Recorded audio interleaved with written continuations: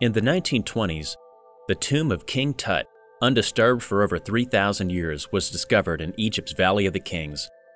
The television was invented, and Charles Lindbergh flew solo across the Atlantic Ocean in the airplane named the Spirit of St. Louis.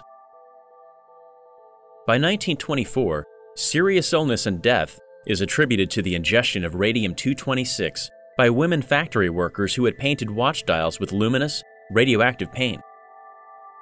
New Jersey dentist Theodore Bloom observed an unusual infection in a watch dial painter's jawbone, which he surmised was caused by the radioactive substance used in the manufacture of watch dials. 2 years later, the American Medical Association condemned the use of X-rays to remove body hair due to severe health problems, occasional disfigurement, and even death.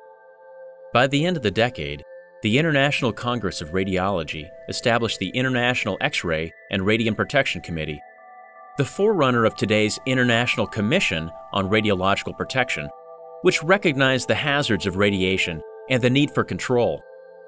Within a few years, this committee recommended the limitation of dose received by radiation workers. Its recommendations served as the basis for worldwide radiation protection until the 1950s. 1 year later, the U.S. Advisory Committee on X-ray and Radium Protection was formed. This committee is the predecessor of the National Council on Radiation Protection and Measurements, which was reorganized in 1964.